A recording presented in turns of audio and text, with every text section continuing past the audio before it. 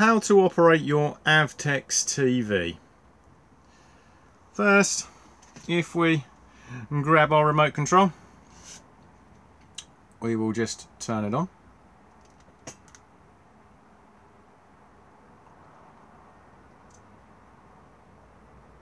There we are. Okay. These TVs behave like most TVs do. It's just that they can obviously withstand vibration, unlike your more cheaper basic TVs that you would have in your house. You'll now see we have a lovely crystal clear picture just here, and like most televisions nowadays, we have TV guide, so we can pick whatever we want,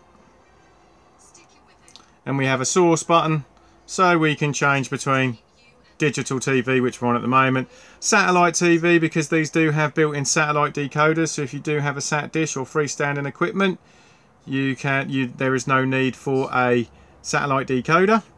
They're also a DVD player, because we have a DVD slot in the side, and we also have above on the top here USB plug-in points, so to play music or videos, and we can also record live television onto those USB sticks that are plugged into there as well.